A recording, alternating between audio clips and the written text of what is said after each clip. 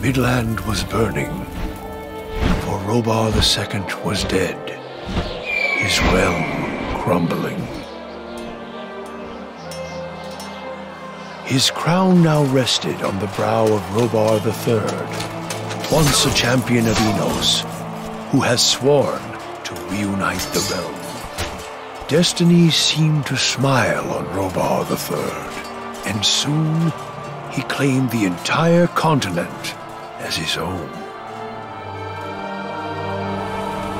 But as he was setting sail to reclaim the southern islands, a shadow fell upon the king and darkened his mind.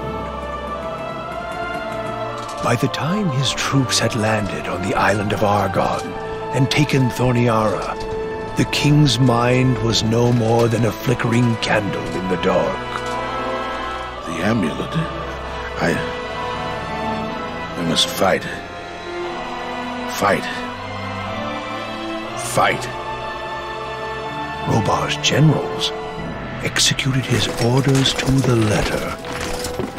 Lord Hagen led his men to the west of the island, while Lee headed east to lay siege to the royal city of Satarif.